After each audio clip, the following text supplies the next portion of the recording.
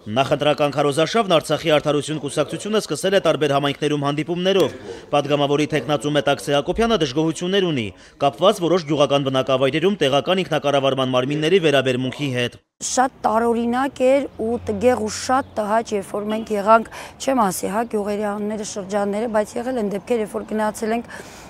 գյուղապետերը գյուղերում չեն եղել, նույնիսկ դպրոցի տնօրենները դպրոցը բաց թողել էին, իրենք գնացել։ Նոր կորոնավիրուսի տարածման վտանգի հաշվառումով Արդարություն կուսակցությունը դադարեցրել է նախընտրական հանդիպումները։ Քաղաքական ուժն իշխանություններից պահանջում է հետաձգել ընտրությունները։ Թողել ենք քարոզարշավը եւ անցել ենք բնակչությանը իրազեկելով, թե ինչպես պետք է պաշտպանվել, իրազեկված լինել, ինչ անել, որպեսզի այդ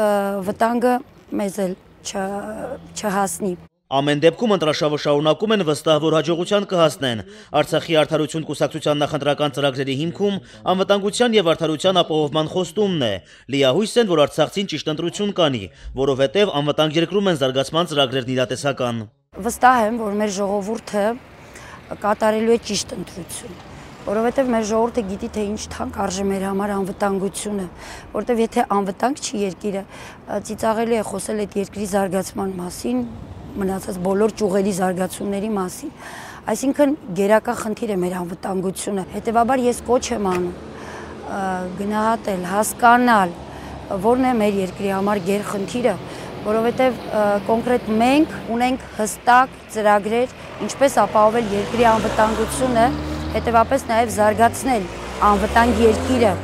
Եվ վստահ եմ, որ մեր ժողովուրդը կատարելու է ճիշտ ընտրություն, մի վայրկյան անգամ չեմ կասկածում դրանում։ Նարեկ Սահակյան, Մերուժան Հայրապետյան, օր։